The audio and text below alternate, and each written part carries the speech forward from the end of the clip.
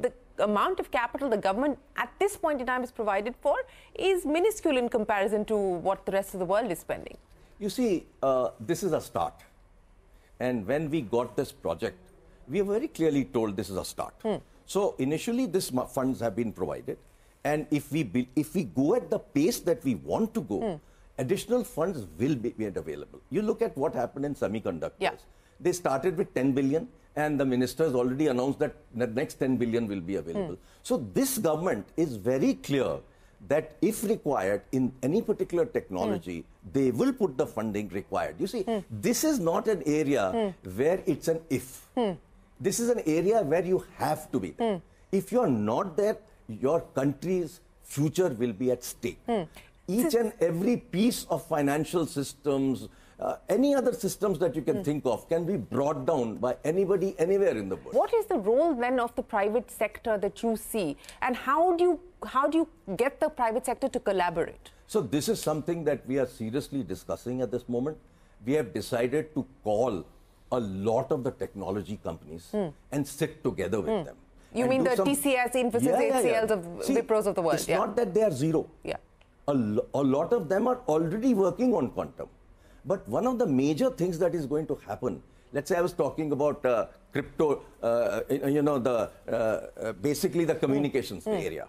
Now, if they go to a customer, a financial customer in America, and they tell TCS, can you please implement quantum safe technology here? They won't know. It is very imperative for them to know. If they don't know, they will have a trouble. JP Morgan just 2 days ago announced readiness for quantum. So, people are all over the world moving very fast. And the United States took a decision 2 years ago that they have to be quantum safe in each of the critical areas. What is being prioritized today to ensure quantum safety? There are two routes actually right now. One is that you have the complete communication using quantum methods, which is called quantum key distribution, QKD. Right. But there is another powerful alternative, which is post-quantum cryptography. Essentially, it means we will use the conventional computers with high power, but it will change the security protocols. Instead of RSA and so on, it will be those algorithms which cannot be even broken with quantum computers. That's why it's called post-quantum cryptography. What does it mean? It means, see, our cryptography is based on mathematically hard problems. That's all. We must replace the conventional RSA, AES and so on with mathematically harder problems. There are candidates which NIST has in USA has put a challenge. So that is the challenge we have now. So this is where we are getting ready. But how imminent is this threat at this point in time, Mr. Chowdhry? I mean, we're dealing with regular cyber attacks and cyber security related issues. We're dealing with things like, WhatsApp scams and these regular phone call scams at this point in time. I mean, how imminent is this threat today? Those are very simple things. This is a very complex area. Here, what we need to do is to start working right at the top of the country. RBI now starts to deeply look at a policy and a strategy to make each and every financial institution safe for an attack 2 years later or 3 years later. It's not going to happen tomorrow. It can happen 3 years later. But you're saying 2 or 3 years later? Who knows? Because the pace at which quantum technology is improving, the capability of computers that are being created globally, a lot of them are being done in a very secret way. It's not that everybody is telling us everything. So we don't know when this will be, but I think it's important, just like what the United States has done. 2 years ago, Biden passed a very clear directive to all institutions start becoming quantum safe in the next 2 to 3 years. So as a result, the defense systems, the security systems, the electricity grids, the financial systems are all going towards a plan with clear dates for putting this in place. So what our objective in NQM is to make the government and the top organizations like RBI aware that something like this needs doing.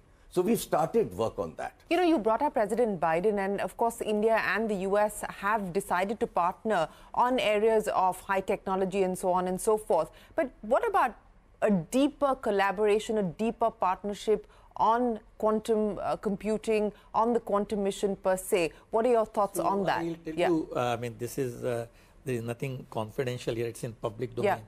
Under ISET, quantum technologies is an identified area. Correct. And there are teams on both sides.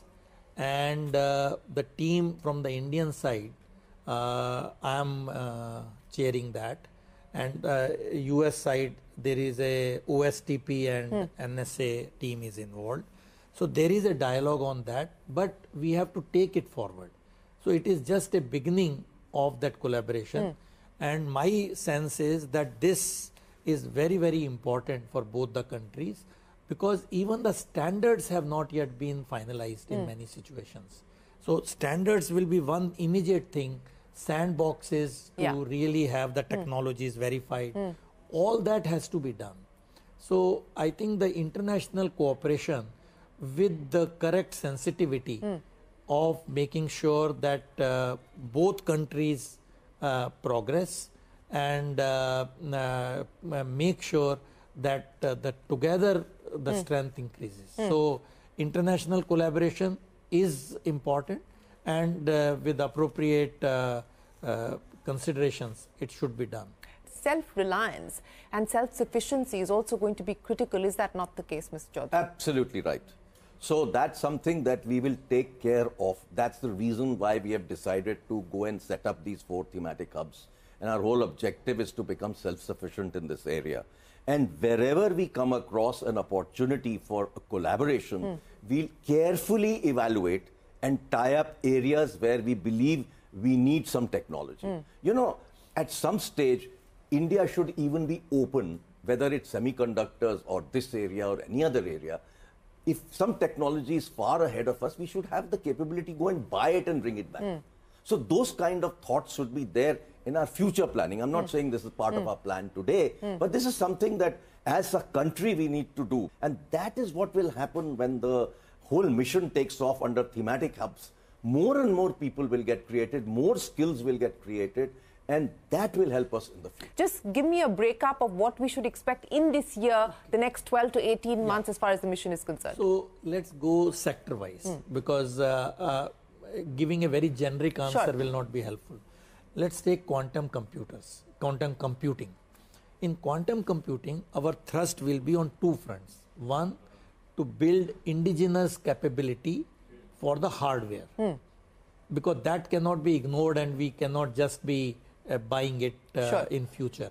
So that will go on, and it will start in a modest way. From 7 qubit, it will go to 25 qubit. Okay. That is a very, very good progress in 1 year, along with the error correction systematic way. And so in quantum computing, the other part, which is very equally strong, is the quantum algorithms. Okay. We do not need to wait for our quantum computers to be ready. There is time available. You can buy the time on cloud, on quantum computers, and you can work on quantum algorithm in which India has always been strong, our entire software industry. So software as a service will be a big thing. So we will have to do 2-prong attack: our hardware, all the supply chain on the hardware, and the quantum algorithms. Coming to quantum communication, in 1 year there are 2 objectives. One is land-based, fiber optic based. Already 200 kilometer has been demonstrated. And there is a proposal to take it to 1000 kilometer with trusted nodes in between, because you need in between 200 kilometer or 150 to boost. That would happen. At the same time, the satellite-based quantum communication, already there are 2 or 3 groups which we know are at a very advanced stage. That would happen. And as you know, there is already a talk of a quantum satellite for quantum communication. ISRO is going to do that. Third area, which is quantum sensors. There are 2 very, very important sensors right now. Okay. One is the magnetometer, very, very fine magnetic field to measure so that your brain can be mapped. Second, gravimeter, which means the earth attraction is not uniform here. If there is a tunnel below or if there is a hidden thing, you can detect a very minute change which Newton couldn't have done. That is called quantum gravimeter. Okay. And good news is our 3 groups have already demonstrated that in a lab scale. So what we have telling them, put it in a portable way. Okay. So that is the third initiative. Right. And fourth will be how to make devices in India, like single photon devices, single photon detectors and so on, so that we don't have dependence on the foreign. Startups who are watching this, what's your pitch? What's your message to them? Invest in this area. This is going to be a huge opportunity globally. We are already seeing some startups really competing with the best in the world. And I think it's time for startups to get deeply here. And funding will be available from what we can tell you. Funding we will provide from NQM. And there are interesting VCs who are today coming and talking to us and saying, we want to invest in deep tech. So things are changing. Gentlemen, thank you so much for joining us. For now, goodbye and see you next time.